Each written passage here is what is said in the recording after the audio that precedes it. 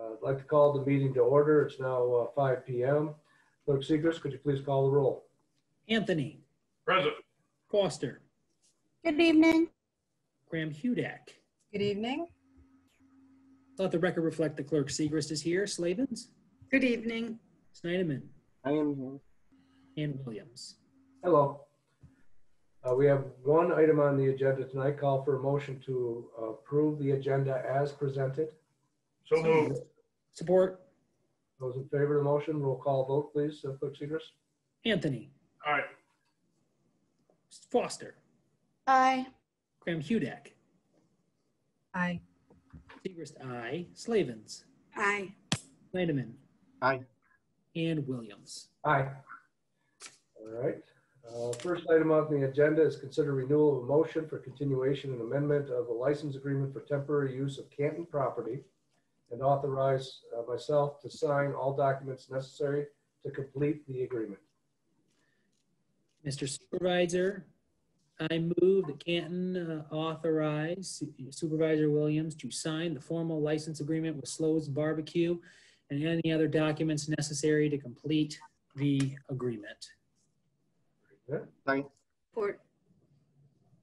In terms of background, Clerk Segrist's office received a request in June from Terry Perone, Managing Director of Slows Barbecue, requesting a permit to operate a mobile kitchen, a food truck in Canton this summer in an effort to engage community's enthusiasm for trucks in Cherry Hill Village, as well as create awareness and exposure to the area.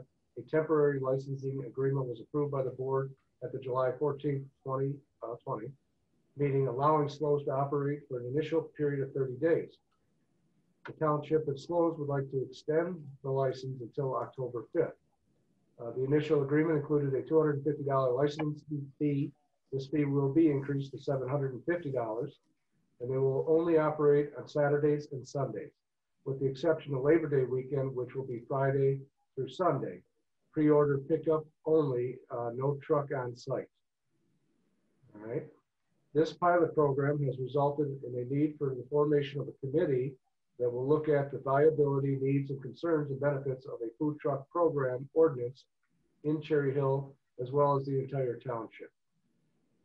At this point, did we already read the model resolution or no? Yep, the motion was read and supported. All right, so now would be, I guess, the appropriate time for public comment on this topic. Is there anybody who would like to make public comments? I see there's a pretty good sized number of people on the line, 34 participants total. If you want to make public comment, a good thing to do is to raise your hand. If on an iPhone, how do they do that, Mike? So I see someone named Kirk has raised their hand, but on an iPhone, so if you're on an iPhone, you should be able to raise a hand by looking at there should be an option at the bottom left. I think there is an option there. If you are on a dial-up phone, I'm going to Google really quickly how to do that. It is a star. There's an option for how to raise your hand. I think was that. If you're dialing in, I see there's one person who has dialed in. The supervisor may be correct. Trying to see here. Also, if there's anybody in the audience that would like to type in a chat who's on a computer, could type in questions if they would like to that way. And also, I believe, Michael, we had a series of public comments that came in via email. We did. *9, you are correct. Sorry. *9 is how, okay, so if you're on an iPhone and would like to make a comment, if you hit *9, that'll flag the clerk that you're out there and would like to speak. Also, if you're on a computer and want to type in the chat a question, that's one way to do it. So, Mike, would it be appropriate now to read some of the materials that have been forwarded to your office? Sure, there's a great deal. I can try to go through them. Maybe I can read a couple, then we can have a break, and then I can read a couple or something. Or do they each and every one ask to be read into the formal record, or were they just sent as an FYI to you, and maybe you could summarize what some say if they didn't formally request? I'll give it a shot. Okay. I think so. Hello. I just read in Hometown Life that the Canton Board is revisiting the continuation of the permit for Slow's food truck. I'm not a Canton resident, but I do live in the neighboring community of Van Buren Township. and frequent Canton businesses. Pre-COVID, we were regulars at Rose's. I really hope the board reconsiders its decision. I was so excited when I heard about Slows opening. I went the first day, it was open, exclamation point. I got there at 3:45 and waited an hour and a half. While waiting, masked and distanced, I had the chance to chat with people and share stories. It was fun, exclamation point. I also noticed the Cold Stone Creamery on the corner and made plans with a friend to return, eat at the picnic tables, get dessert from Cold Stone, and then go for a walk and explore the village. I was not that familiar with the village and was interested in learning more about that little theater. Food trucks are generating so much buzz. They are fun, casual, and exciting. I really hope the board reconsiders. Thank you, Chris Turek. I assume that Chris is a resident of Van Buren Township.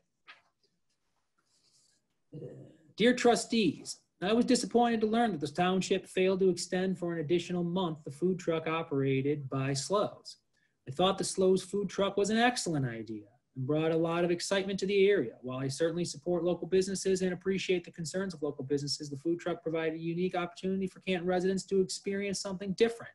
I'm not sure why this exciting opportunity for both the township and the residents turned into a win-lose proposition.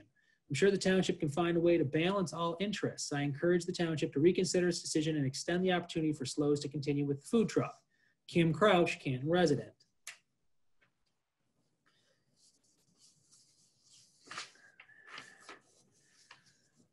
To the Canton Township Board of Trustees, we have lived in the Fox Creek subdivision since 1998 and have witnessed the tremendous growth and change that have occurred in Canton since we became part of the community. We chose Canton as our home due to the excellent schools, solid neighborhoods, leisure services, and commercial districts. We enjoy patronizing and supporting local businesses and have welcomed the variety of restaurants and food establishments that have come to Canton.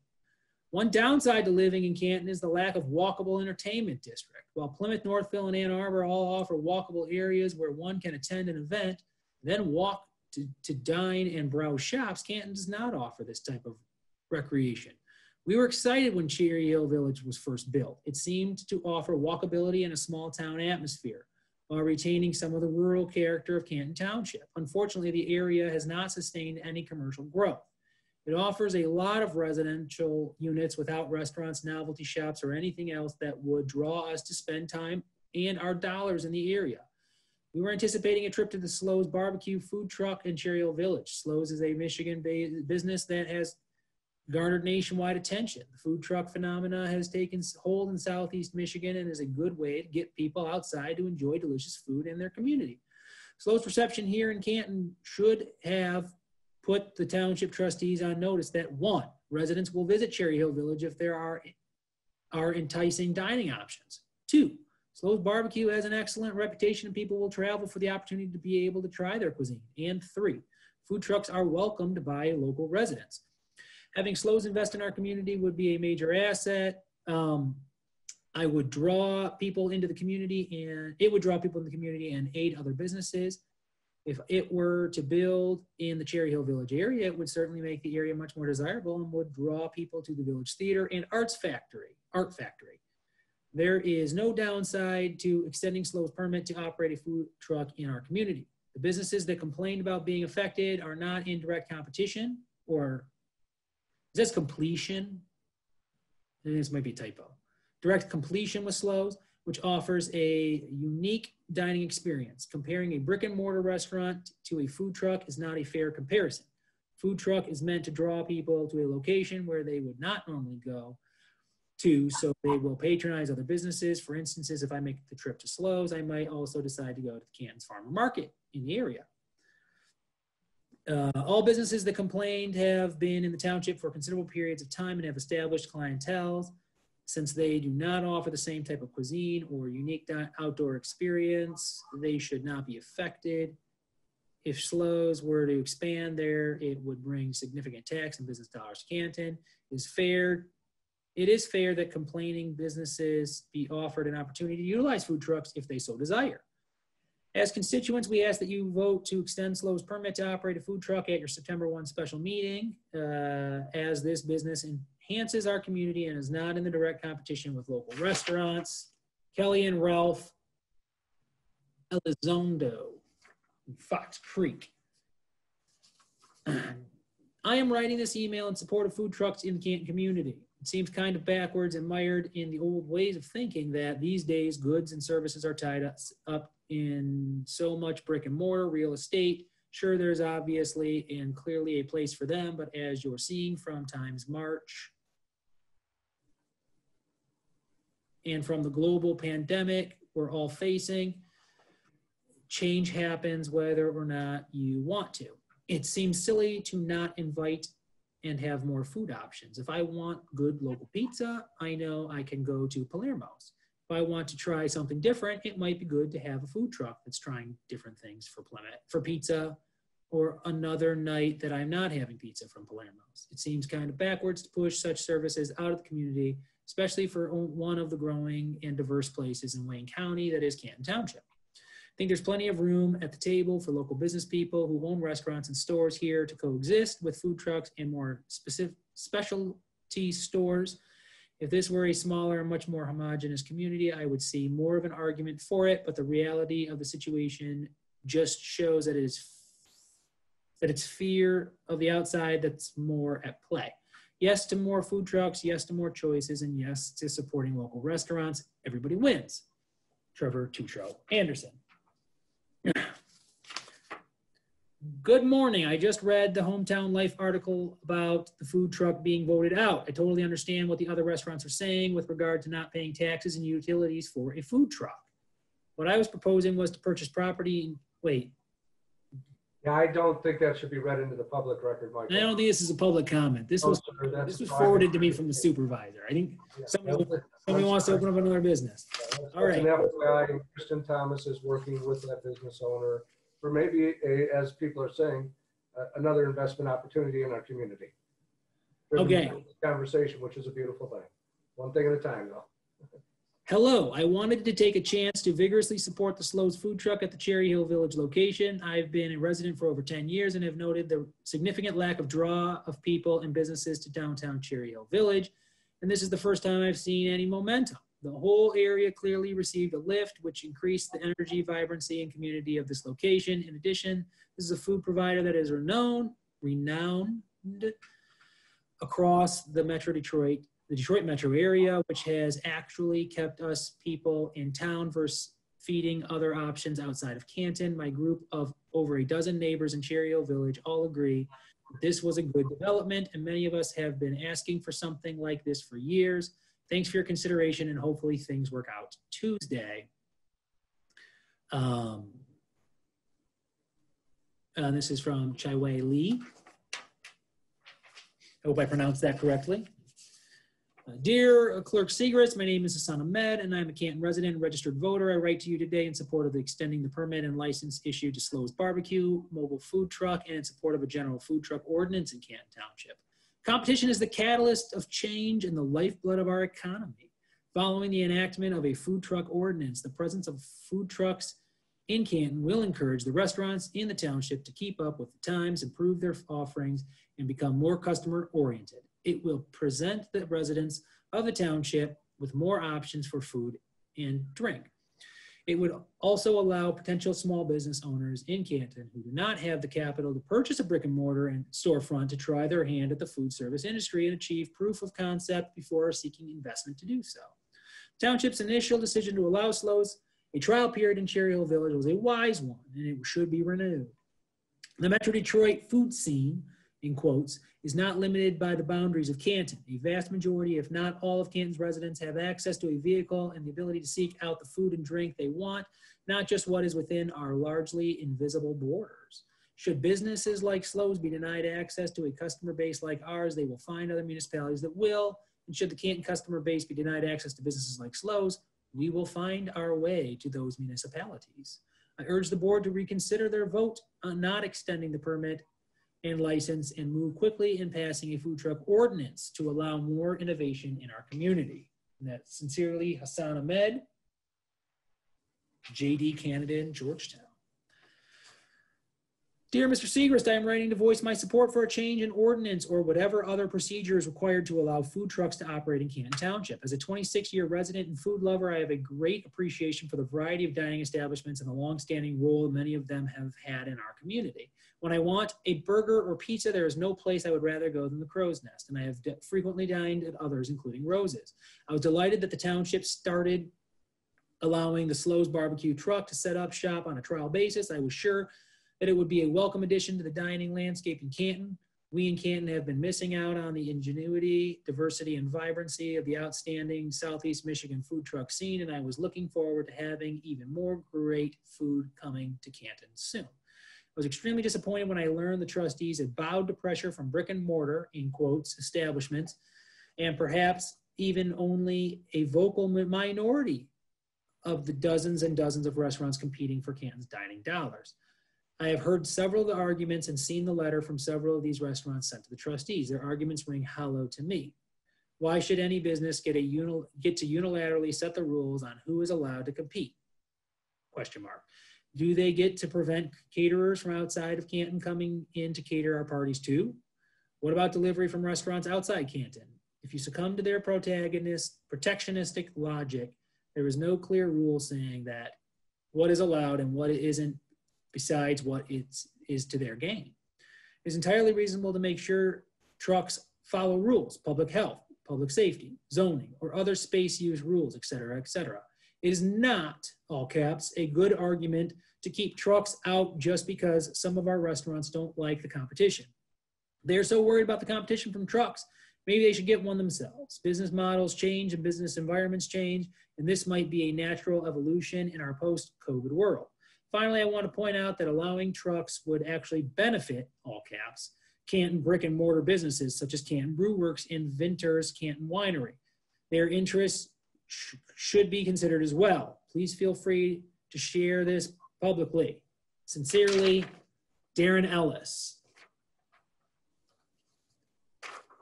These ones get smaller, thank you.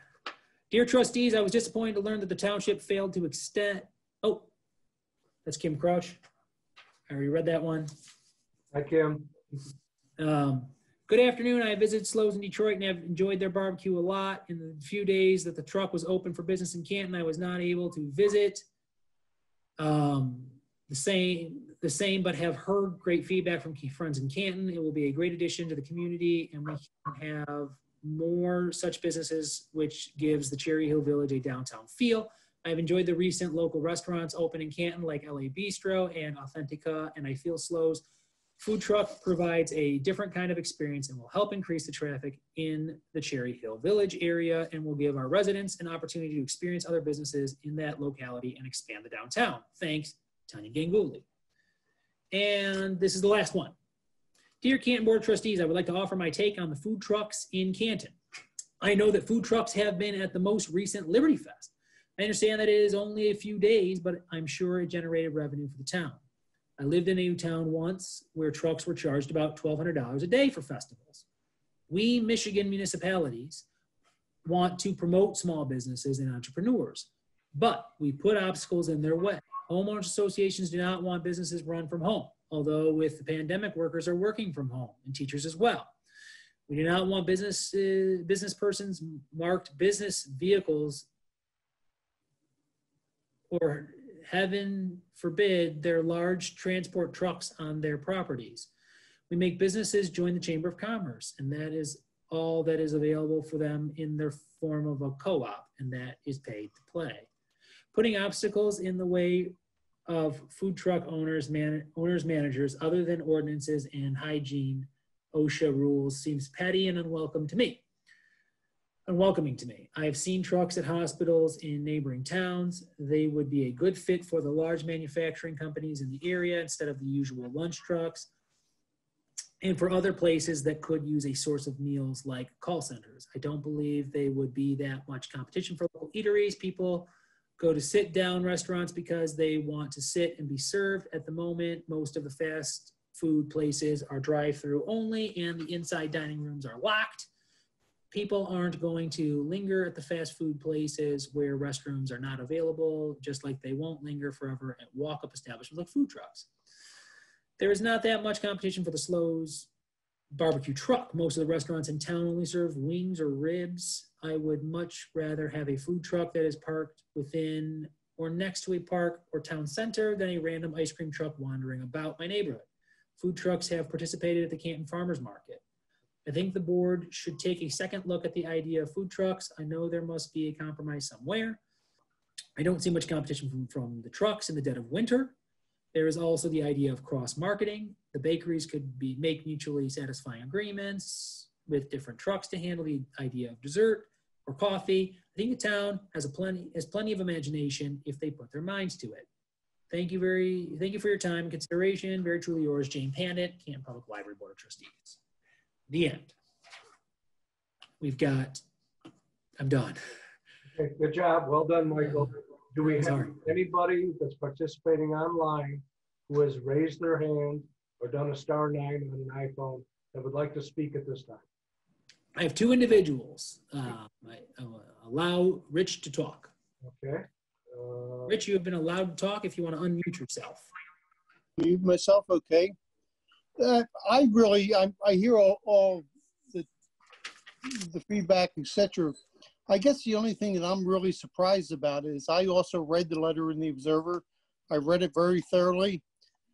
I saw the letter from the business owners. I think that they're really getting a very poor rap. It's not deserved. There wasn't a complaint one place in that letter. What they were looking for was a fair playing ground. They were looking for a level playing field. And that's simply all they asked for. I believe that that's something that's viable. They can ask for that. And if you don't want to give them that, okay, then great, you decide accordingly. The other reason I'm here tonight, I'm not sure this is the right forum, but I'm trying to find out where and who controls the tax base in Canton. There's a lot of places in Canton with this COVID, and this is just one thing to touch the bucket. But for instance, in the schools, we've got a number of schools closed, not even open. In the taxes for everyone that pays, that lives in Canton, there's heat, there's lights, there's facility costs for all those schools that we're being charged for. They're not opening. I'd like to know who's looking at those amounts to potentially credit it back to the people paying those taxes, because those amounts are going to be incurred. Where's that money going to go? All right. Point of clarification. Supervisor, go ahead. Yeah, just point of clarification is this time is now for public comment. Okay. And Rich, if you'd like to get a serious response to any of these, to your question, I think it would be best suited to either be addressed to my office or perhaps Diane's office, either one of us or all of us. No, I can do that. I realize this probably isn't the right forum for it, et cetera. I figured I'd add that commentary. I think that this thing is touched upon so many facets in the community because you have so many taxpayers. You look at these businesses, I certainly understand. And what's going to happen long-term to these businesses, they already are being affected because they're dealing based upon wishes.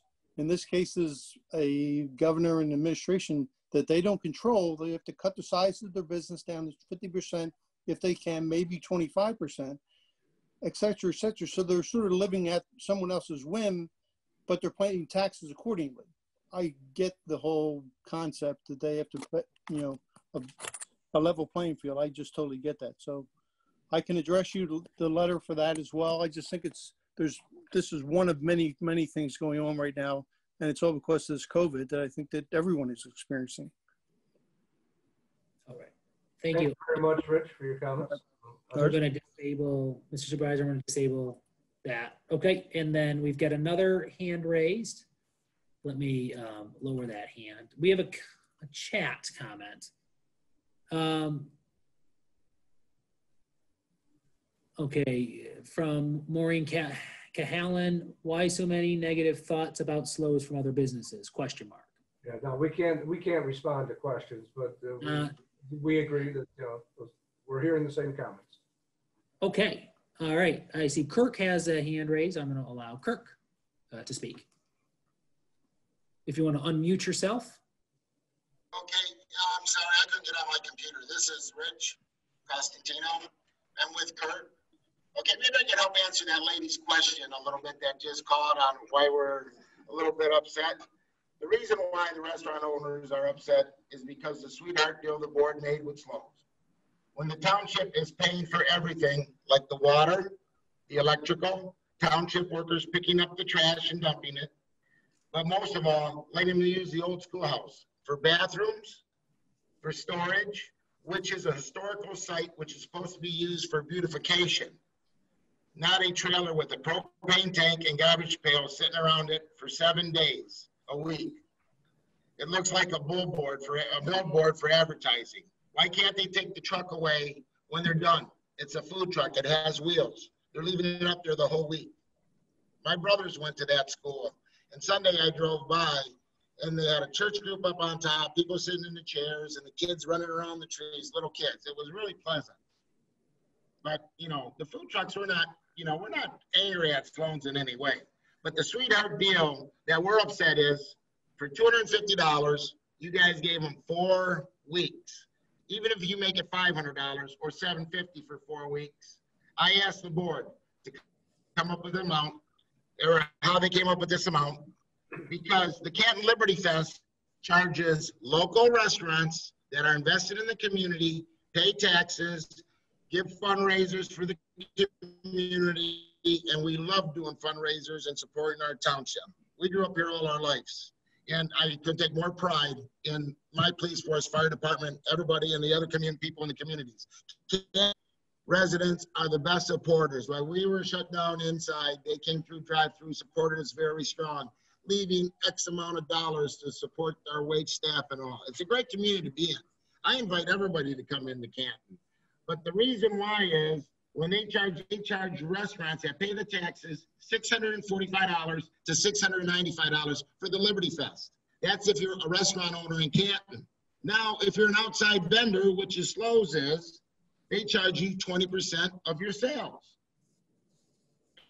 for being an outside vendor. So where's the justification? Where's the equality on this? That's what I asked the board. That's why we're upset. We are the ones paying the taxes, letting them come in, make their money and leave. When we're the ones invested in our businesses and our communities, just looking for equality. A CBS Detroit article says that Sloan's stated they sold over $3,000 in the first 2 hours in Canton, the first day here, which in 3 times more than they normally do at a festival. Okay, I heard that the first weekend they made $35,000 the first weekend here. By how many people were in line? The average cost of the dish probably not too far off. So if you got that $35,000 times it by 20%. That would give $7,000 that could have been invested in the improvement fund, not just the $250 that was in the improvement fund. Okay, we feel that they should invest in the community and just not drive away. The testings of the water for the 1 month is more than long enough.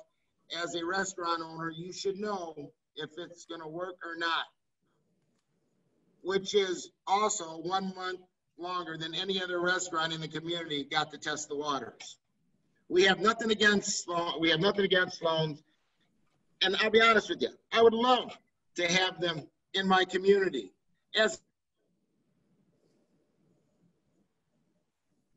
Oh, We lost you, Rich. Rich, you're breaking up. Oh, he's still there. I just connection. Rich, if you could hear me, you were approaching your 3 minutes, so if you could bring it to closure. You want to reconnect, Rich, and we'll let you speak again, I guess. We'll try to. If, I don't see an issue with that. this is, I wish I would have started my stopwatch to see if he had completed his 3 minutes, but I think he's made his points fairly clearly.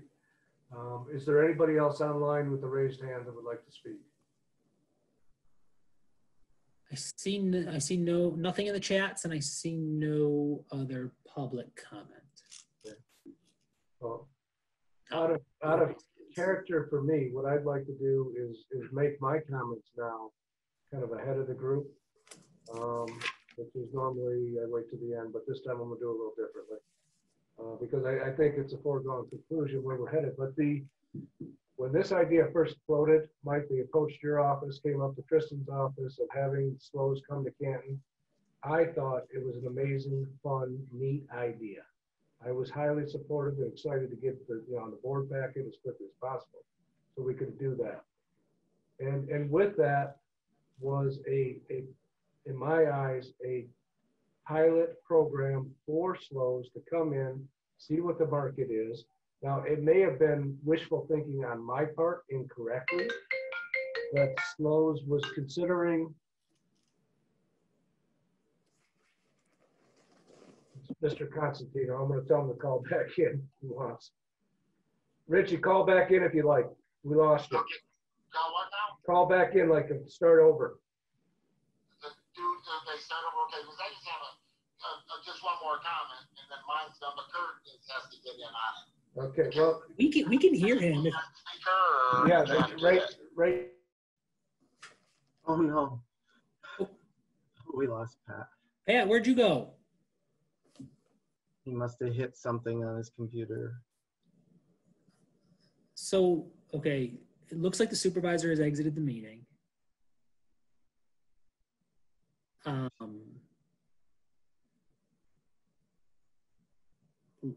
We'll wait 2 to 3 minutes in the absence of the supervisor. I'm supposed to take over, but let's just wait 2 or 3 minutes and we'll see what happens. I don't have a problem with that.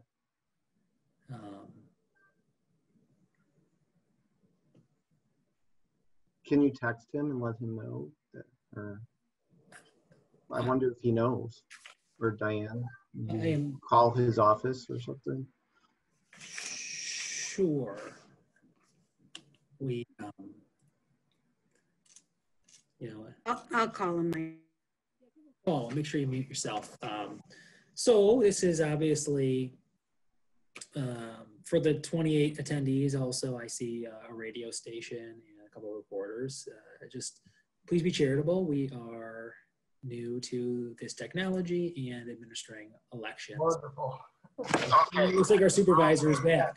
Everybody, it was just absolutely hilarious that my computer died at exactly the moment Rich was talking to me. All right, so Rich, you had another quick point to make, and then Rich has 3 minutes if he would like to make public comment. Kurt's gonna talk to you on the thing. Okay, here, I just gotta finish up.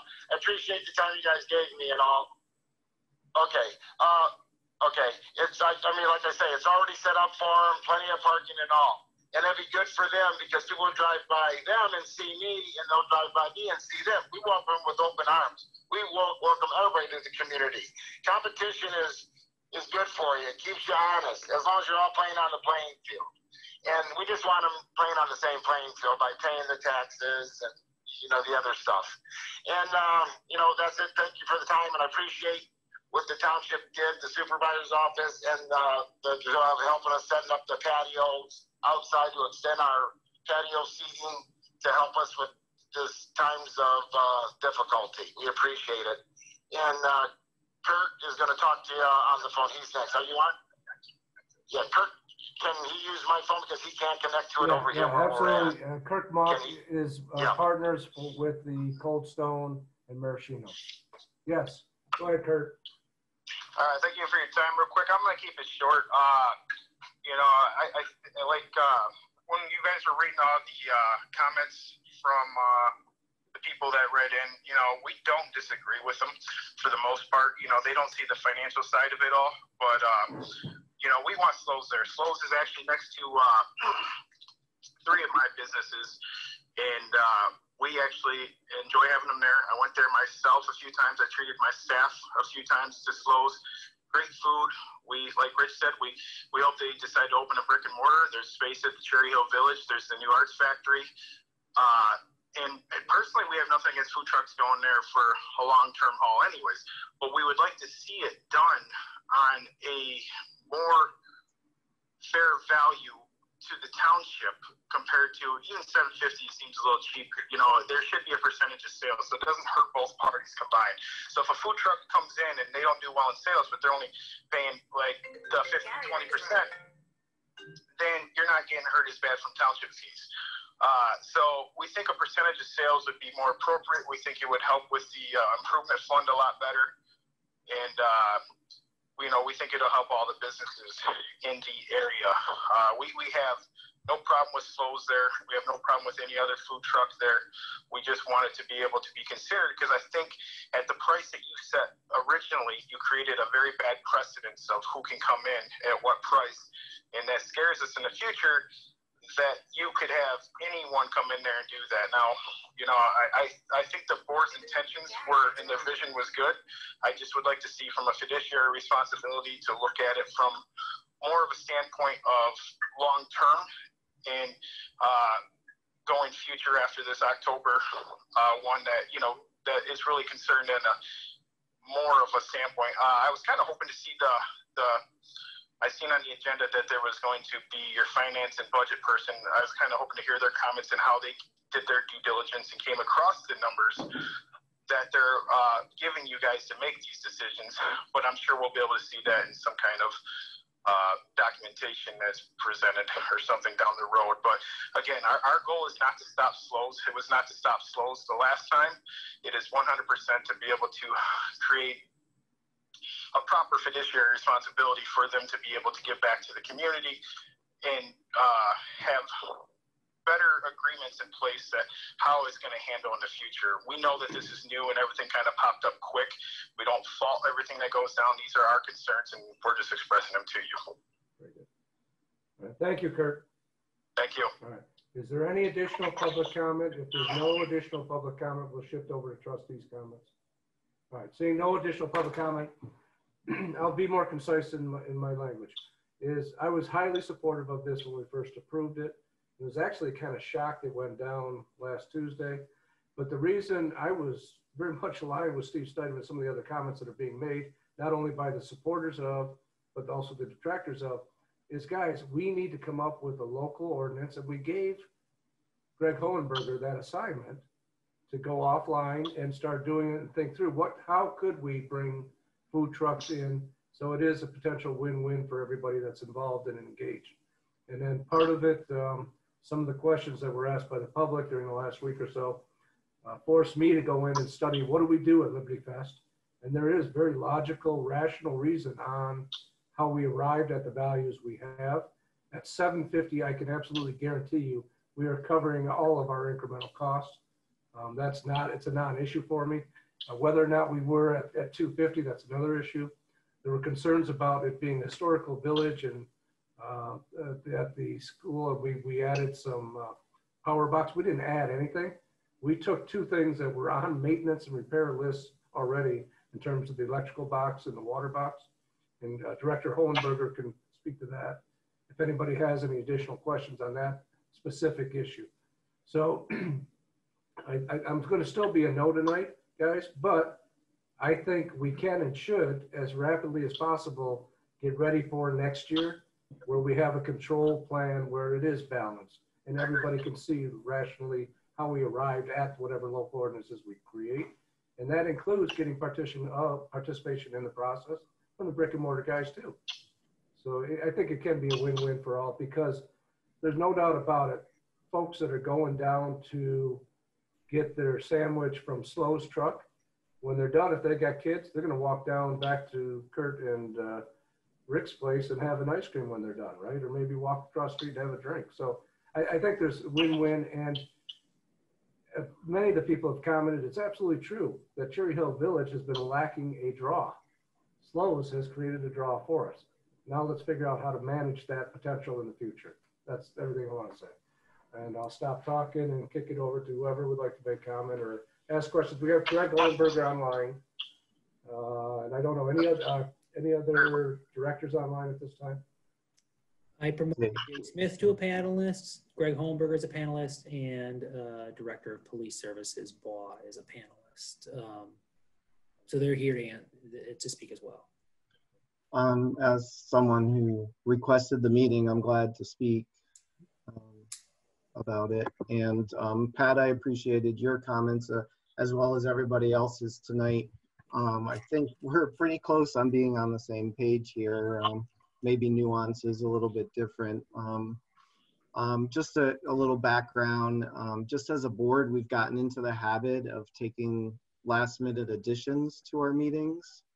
99 times out of 100, maybe this being the one time, they are benign actions, but they're not emergency things, but they could be time sensitive. And I guess this was time sensitive last week. Unfortunately, because of that, I only saw the action 15 minutes before the meeting started, and I was working on something else at the time on the agenda. And in general, just for the public, usually we receive these things 4 days ahead of the meeting. And so it made it very difficult.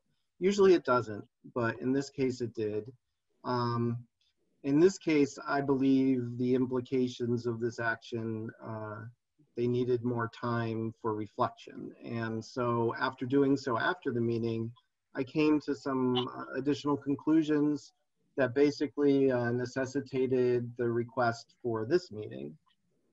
So last week when this was presented, I was only viewing it as a standalone item, and I didn't relate it to the greater goals for Cherry Hill Village, which I think we've said many times, each of us, they're important to all of us.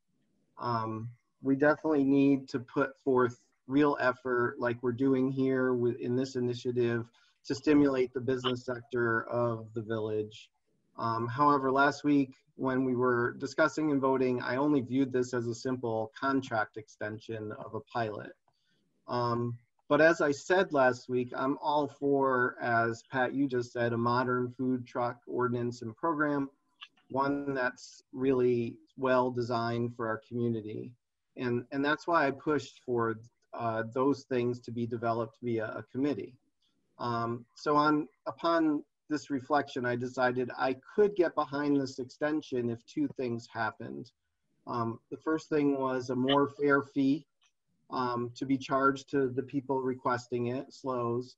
The $750 versus $250 is more reasonable.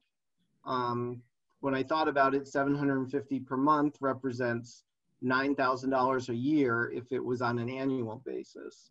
And then when you realize this is they're only actually operating 10 days of the month, you could actually even triple that and make it $27,000. That, I know it's not apples and oranges, but to me, it's a more fair contribution to the community. And the second thing is I am mindful of what we're doing here and how it may affect other business owners here. And I love our restaurants. My wife and I and our friends go out to them, including all of the ones that wrote in, among others. And I want them to thrive as well. So when we roll this out in production someday, I think that impact needs to be taken into consideration if and when we do create a program. So just the fact that we really don't know exactly what to charge only proves to me more that a committee is needed to flesh out and identify all the aspects of a food truck program in Canton. So having that committee listed in the RBA itself is the second thing that makes me more comfortable now to support this limited extension. And in that committee, I just want to mention a few things that I would like to see. I would like to see one of us or maybe two of us on the board be a member. I'm glad to participate. I don't have to. I know Diane and Michael have done a lot of work on this, so they're probably the best ones. But they can speak for themselves, obviously. The appropriate administrators, we've already mentioned leisure services and maybe municipal services. I think maybe finance and legal needs to be in there for some of the fee setting, things like that. I would like to see business members from both the food truck and restaurant community on it to give input, and community members themselves, those in Cherry Hill Village, but also those in the greater community. And the reason for that is because I want to look at all the possibilities for food trucks in our community. One, on public land like we're discussing tonight, but also on private land, like I think that letter sounded, that Michael started reading, sounded like it might be geared toward, like they've done up by Schoolcraft College, or I was a big fan in past years of Mark's Carts in Ann Arbor, where a private owner bought a piece of land and put up carts, and I have no idea what went into that agreement and how they were able to do it, but I think it should be studied by us. I think we should look at permanent versus transitory type situations for food trucks, and also in neighborhoods. Even before this happened, I've had friends in Plymouth tell me that there's a food truck that comes to one of the neighborhoods. I think it's Trailwoods or something up in Plymouth Township.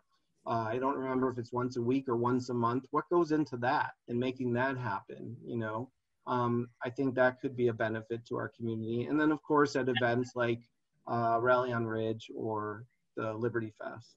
And all through this, I think we need to look at what's reasonable and fair in terms of taxes and fee obligations. So having had those two items met, for me, the tripling of the fee for the next month and the creation of the review committee, I feel I can approve this request now. As I said last time, this has been something nice for the community we can do in these uncertain times. So many things are closed now and we've had to cancel a lot. So it's nice to be able to do something for the community. But when we come back next year, Pat, I agree with you. I'm looking for a program, something that has reviewed all the aspects and sort of sewn up all the loose ends before we move forward. So I'll be supporting the motion tonight. And that's all I have. Just to add to is, tonight I was actually invited to go to, I think it was Royal Point West, don't quote me on it, either Royal Point West or perhaps the one right next to it, to go to their food truck. They have a food truck come into the subdivision every week. So private entities are having food trucks come to and serve parties. A subdivision HOA can certainly, you know, take it onto the commons area and have a private party all day long. So that is occurring today in our community in some subdivisions. Thanks.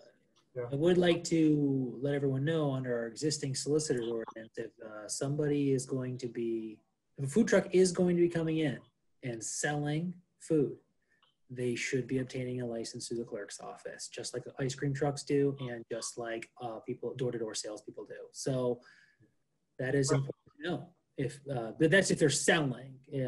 Obviously, if somebody's having like a pizza truck come to a graduation party, Private party, yeah, they're hired by somebody to cater a party. Yeah, that's legal. That's whatever. Yeah, Stephen, if you're talking about in Plymouth Township, if the truck is setting up on public streets and then selling through a commercial transaction, that would be governed by our solicitor. This seemed to be known and well known, so I'll find out more about it, Michael. But also need to take consideration for ours next year. Yes. Yeah. You know, say this committee could study it too. Yeah, that's, I mean, and feed input into the committee. So thank you. Right. So I just, whew. There are food trucks that come into Canton Township that do sell, and they do not follow the solicitor's ordinance. But there are also, you know, we license 3,600 dogs in Canton. I guarantee you there are way more than 3,600 dogs in Canton Township. You know, we only regulate what we know, and we do what we can. Additional trustee comments, questions, statements? Anne-Marie, unmute Anne-Marie. Oh, go ahead, Michael. Are you going? I thought I saw you raise your hand. Hi. Well, if you want to make a statement, go ahead. Yeah, I was just going to follow up on this committee concept. Sure, go ahead. But if you've got a. Okay, so basically, so I'm supporting the venue, you know, after listening to things and talking to other residents and business owners. As Stephen said, the same thing, jumping from work into a last minute contract to look at. I was not able to research the entire possibility of what we had here. And I'm really happy about hearing the enthusiasm for the truck and the possibilities of economic development in Cherry Hill. I'm also looking forward to the report out study. And it definitely does not stop my going to Maraschino's every Friday night.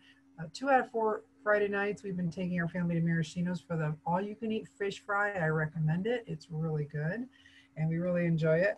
But I really think that this, I don't see how it would take away from that, and I'm glad that we tripled the fee. But I really think that residents have said that it's beneficial. And it also brings residents, as we saw the outside letter, coming into our community and thinking about moving here and spending their money here. So I think this is a good draw, and I see this is the bigger picture. And now that I've been able to look at it, so I will be voting yes. Thank you. Then, Michael, as I'm going to encourage Director Hohenberger to take notes while you're speaking, because we've thrown out some great ideas for the committee that we don't want to lose. Yeah. So I'll keep my comments relatively brief as they relate to public statements. I know the media is here, so my inclination to want to say something jazzy and nice, is there, but I will avoid that. I mean, I voted for it the first time. I voted for it the second time. I will be voting for it the third time. And I was very clear about my logic and my reasoning behind it. I grew up in the Canton community. I've watched the Cherry Hill Village trying to get off the ground for decades. And much like I've been watching the community trying to fix the roads problems for decades, I am not somebody who complains. I am not somebody who blames. And I am not somebody who says, gee, I wish somebody else would do something about this. I am somebody who literally and figuratively rolls up his sleeves and changes things. And I have a long-term plan for Cherry Hill Village that I hope fits into what this board's long-term plan for Cherry Hill Village is. I would like to see us, as those rooftops come in, which they are now, and they are almost done, seeing a thriving commercial district where you don't see high turnover in that commercial area. And what did the township get out of Slows? Well, we got a bunch of free marketing, to be quite honest. Slows did for us what we could not do for ourselves, which is that it brought regional attention to a little area that some people refer to as the best kept secret of Canton Township. And you can't pay for that. There was some discussion about people using the bathrooms. I believe it was the staff, like the cook at Slows, using the bathroom. I don't believe the bathrooms were open to pedestrians or to customers. So I had a conversation with the treasurer who does water billing, and she said, I hope we don't rate that meter over there, because we bill by the 1,000 gallons, so it would be impractical. So it's good that we're just raising the fee, because the flush of a toilet is like 5 gallons, she told me, which is something I never knew. Which also seems like a lot, but an absurd thing to meter one person using the bathroom for one shift, because they probably use it once, depending. And I think that we weren't trying to have them at that school. I think initially we were looking to put them over at the fountain, and they kind of ended up there by happenstance. But I do agree. I love our local businesses. I love Palermo's. I love Rose's. I love Crow's Nest. I love everybody who signed that letter, and I'm going to continue to love them. I'm going to continue to spend my money there. And I really hope everybody who's struggling during COVID-19 makes it through, business owners and all. I really do. That said, I do want to be careful, because I saw the $30,000 of sales thrown out on the internet on Facebook, and I called Slows and I said, this number of your sales is being talked about. And he laughed and he said, I wish. That's not even close to the kind of sales we do. So I want to be very careful if we are trying to determine how much money they're actually making out there, which is a private, right? That's not nobody is, that's not public information. And most businesses do not say what their sales are. And I also want to talk about the fact that food trucks, I think, pay $90 at Liberty Fest. It was what had been distributed to the trustees. Restaurants do $6.95, and I think that's for something we call the Taste of Canton, which is a special event that we promote. Whereas the $90 for food trucks is the food truck fee. And then the vendors, which I think are smaller vendors, the pretzels, ice cream, and shaved ice, who I think do less in sales and sell items of less value, that's 20% of revenue as opposed to the $90 fee. And then I know I was not involved in creating the fee or the first legal agreement, but I do know we reached out to other communities to determine what they essentially, what their fee is for food trucks. And that was how we kind of came up with the initial 250. So not for special events, because for Liberty Fest, you know, hundreds of thousands of people come through Liberty Fest, which is part of the reason why you can charge people more money. But in Grand Rapids, it's $283 to license your food truck. In Southfield, it's $200 for a food truck license. And in Saline, it's $150.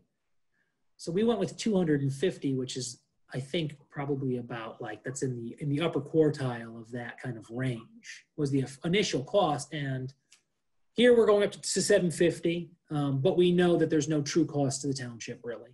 And we know that when it comes to the township's $42 million budget, $250 to $750 is not statistically significant. But it's meaningful in the sense that it shows that they have more skin in the game. I also do want to be mindful that when we do talk about if we're going to allow private businesses to use public facilities, we probably don't want to use, we probably don't want to communicate, like advertise for them, because that is kind of putting a thumb on the scale for a private business. And I could see, were I a business owner in this community who paid taxes and had been supporting projects for decades, I would be resentful at that. That would bother me, especially at a time when my sales are lower or I'm dealing with some severe infrastructure costs because of a pandemic that I didn't want and I didn't ask for. So I think we do have to be mindful about how we communicate. You know, Slows can advertise for themselves. We probably need to be mindful about advertising for Slows if they are going to be using that, or if anybody does in the future under any circumstances. That kind of neutrality, and we don't support. You know, people call the clerk's office all the time and ask us, like, you know, do you know any reputable lawn mowing companies? And we don't give out lawn mowing companies' phone numbers because there's like an ethics thing there. We represent the people. I don't want to be promoting one lawn company over another lawn company.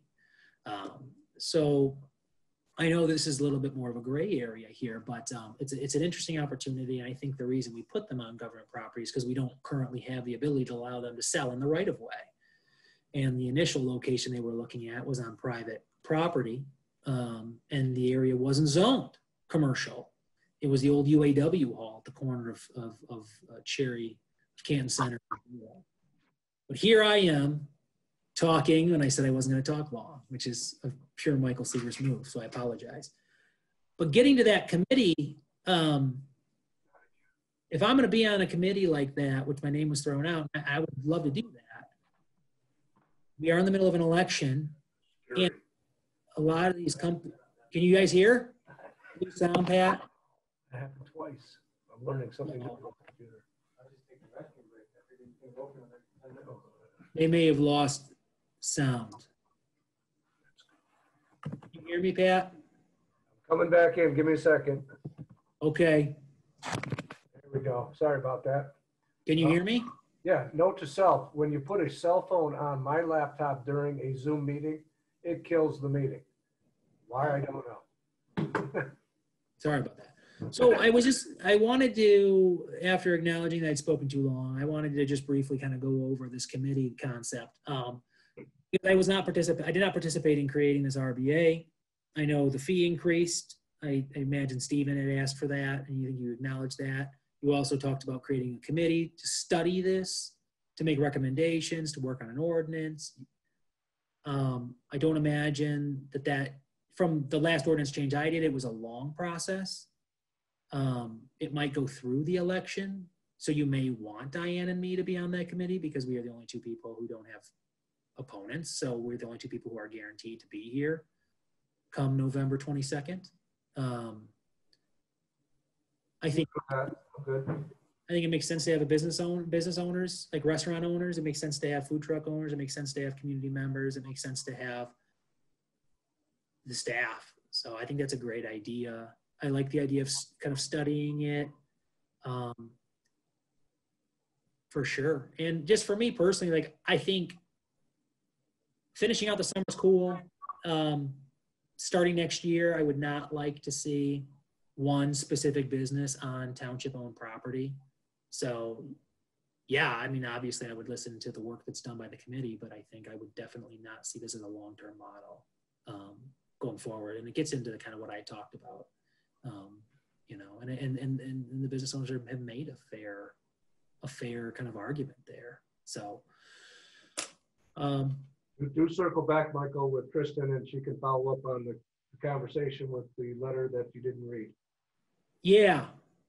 Okay. And I just got halfway through and I was like, this is probably, I think I printed this one up on accident. So, but that's kind of my thoughts. So yeah, if we want to create a committee, that's cool. I'll be on the committee and I can help form it. Just would ask that, you know, maybe that work be done once this is finished, if it gets extended. And that, you know, luckily we're entering winter months and there's not going to be an opportunity for people to sell food trucks in you know, most of November, most of December, by all of December and February.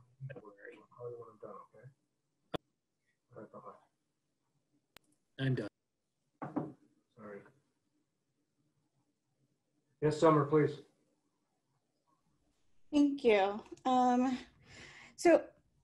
don't want to take too long to talk, but I do want to echo what everyone said about Cherry Hill Village. I think as a board, one of our strategic goals has always been livable, walkable community with connected sidewalks where people can easily access entertainment. And I think Cherry Hill Village is the one place in the community where that has been intended to happen for the last 20 years. And, you know, we have the theater, we have the Village Arts Factory, we have some restaurants, but it's never really completely fulfilled the vision of what it was supposed to be. So I think one of the things that excites me about food trucks in general and Slows more specifically is that it is a draw for people to Cherry Hill Village. There are a lot of people who live in Canton, work in Canton, play in Canton, who never go to Cherry Hill Village because they think all of the action is on Ford Road. And I'm happy to see a business that's able to draw people to Cherry Hill Village. And I would hope that they would want to stick in our community. I think the residents of our community spoke loud and clear with, you know, the waiting in line for over an hour to get food. I think, you know, that tells us that there's something that we are missing in the community that they, you know, very much want to participate in and take part in. I'm sensitive to the argument from the business owners about, you know, fairness and equality and making sure that all of the businesses that do business in Canton Township are paying their fair share. And so I think that we can come up with a fee structure that is not cost prohibitive for businesses that want to come in, but also allows us to do something new and exciting like a food truck. So I'm interested to see what the committee comes up with. I know that Michael read off what some of the other communities charge food trucks. That was good to hear. I did send an email yesterday asking for that information. So I'm glad to hear that the original fee wasn't a lot lower than what other communities charge, but I think the $750 is probably fair considering that they are on public property and they are, you know, using some of the facilities and with trash disposal and things like that. But yeah, that's basically all that I wanted to say, that, you know, as a goal of this community has been to highlight the more walkable aspects of the community. And I think it would be great for our community in general to drive people to that section of town. Thank you. Diane, please. And I don't want to reiterate what everybody's said. Everybody's brought some great points. And, you know, this food truck has really helped Cherry Hill Village. I've heard from many residents and emails we've gotten. And so I think this is a successful start. And I look forward to working on the committee to try and move everything forward, because we want to bring life to Cherry Hill Village, because it'll bring success to the whole community. So I was in support of this before and I'll continue to be. Thank you, Diane. Are all the trustees comfortable with assigning or asking Mike and Diane to represent the trustees? Are we all good with that? I see yes, Summer, yes, yes. Anne Marie, you're okay with that? John, you okay? Yeah, okay. So yeah, Greg, you've got your trustee members. Now you need to go find your other public members. Good.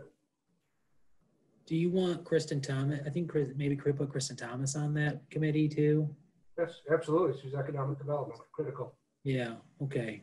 Yeah, so I think it makes sense at this point to be yourselves, Kristen, economic development, Hohenberger for facilities, and then Jade in terms of maybe a representative out of Jade's group if there's a need for MSD support at some level. So, but I think definitely Greg and Kristen for sure. And then to your point, there'll be financial impacts, there'll be legal impacts. So the in and out from Trumbull and Kolb on the legal, if we do new contracts, what have you. Yeah. So brick and mortar representative, food truck representative, and there's a gentleman who's already a supporter in the food truck industry that has been involved with Liberty Fest since forever. Greg can reach out to it. John Lefebvre will know who that is and they live in the community too. So they're doubly vested interest in food trucks and a resident. And then there was one other point. So I wanted to make that it's a minor detail, but getting high quality, consistent food trucks to participate in the Liberty Fest in past years was very difficult to do. And we had some pretty unstable food truck vendors that in some cases we didn't want to come back. In other cases, they came for a period of time and it just literally pulled up stakes and pulled out. So I think that is finally stabilized, but that was one of the reasons how that fee got so low. That's again, the committee will work through all those minute details. So I'm sorry for going on after that. I think, Mike, we're at a point where we're ready for a roll call vote on this item. All right.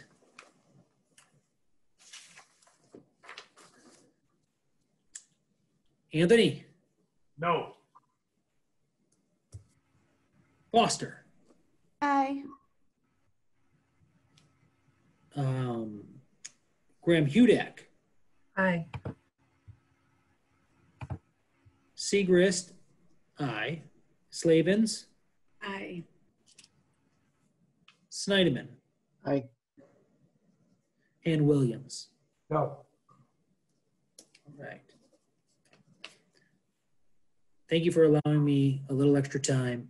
No problem. Typically have split votes, and so the last two meetings I've had to take more notes for doing the minutes. So I appreciate it. What just popped out, guys, what I thought would have popped out last time, but I shouldn't be commenting right now.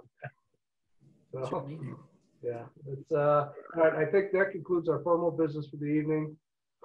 Chad, Greg Hohenberger, would you like to make any comments before we wrap up here? Before I move to trustees for final comments? Well, thank you. Okay. Is Hohenberger? No, okay. I'm good. All right. Jade, I think, was online. Anything, Jade? Anything? No, I'm all set. Thank you, though. All right. Thank you, Jade. Trustee, final comments, parting words? Anne, please. I just wanted to say happy Labor Day to everybody. This is going to be an unusual Labor Day, but thank you to all of our laborers. So hopefully everybody has a happy Labor Day. And another thing I want to bring, I'm getting a lot of phone calls on the water billing side. Just a reminder to folks, it's summertime. It has been a hot, dry summer. So you're probably using more water than you realize, watering your lawn and your garden. Feel free to call our office, but we are getting bombarded by phone calls. And once we remind people about the dry summer, how hot it's been, everybody's stuck inside with the COVID. They are using a little more water than usual. And in 2016 and 2012, we had really dry summers and high water bills then. So if you have questions, call our office, but just a quick reminder that it was a hot, dry summer. And so we were using a little more water than usual. Thanks. Diane. Steve, Michael, go ahead. Thank you. I just want to take this opportunity, since we have representatives from the media and more participation than we typically have for our meetings. The clerk's office has been getting a lot of questions about ballots. People want to come in and get their ballot now, and I have to let them know that ballots have not been printed in any state yet, because the election is still, doesn't feel like it, but it's still a long way away. We'll be getting ballots towards the end of September, and we're going to be mailing those ballots the 24th is kind of our target date. So if you are voting absentee in Canton, you will probably get your ballot the first week of October. And if that comes by, if it comes to pass and you have not received your ballot, then you can reach out to my office about what's going on with your ballot. But that still gives you a long time, a long time before Election Day. But just want to give everyone a heads up that for those who have requested a ballot, we will be mailing them out at the end of September. If you don't remember, because many people requested them back in May, believe it or not, because we have dual applications, and some people requested them in March or earlier because of the dual application for the March presidential preference primary. You can go online at mi.gov/vote and you can check to see the status of your application. And then once we mail the ballots out, you can actually track the status of your ballot. And then once you've returned your ballot, you can track the status of whether or not we've received your ballot. So mi.gov/vote will allow anybody who chooses to vote absentee to know, have I applied? Did they mail me a ballot? Did they get my ballot? Those are just kind of the three big questions. A lot of people have a lot of concern about voting by mail, but that is the answer, and there's plenty of time between now and Election Day. So excited too about the election. Thank you. Steve, you had raised your hand earlier. Yes, please. Yeah, I just had a question. We in our community have been lucky to be able to work this year on replacing a deteriorating fire station, and I've been driving by and riding my bike by it a lot, and I see that it's really progressing. It looks great, and I was just wondering if we would be getting an update on it and if we have a target date for a grand opening or anything like that. Greg actually discussed that during our 101 this week. He's December grand opening or December opening. That's December. The target currently, December, yes, of this year. Yeah, if Chris could maybe even a written update in the next update or something on how it's going and something like that, that would be good to know just in case we get any questions about it, but it looks really nice. Okay, we'll do that. Thanks. Yeah, Anne-Marie? Hi, thanks. Yes, as Diane had said, happy Labor Day to everybody. I know there's usually a big, huge parade in Detroit that all of our working men and women and laborers go down, which we will miss this year, unfortunately. So happy Labor Day. I'm also hearing great things about the outdoor classes at the summit. So thank you, Greg. I don't know if you can hear me, but thanks for doing that. And I plan on joining one of them to see how they're doing. So thanks for thinking out of the box. And I'm hearing a lot of great things. People are really looking forward to more classes. Good. Yeah, I think we've gone around the horn there. The call for a motion to adjourn. So moved. Second. Roll call vote to adjourn. Anthony. Yes. Foster. Aye. Graham Hudek. Aye.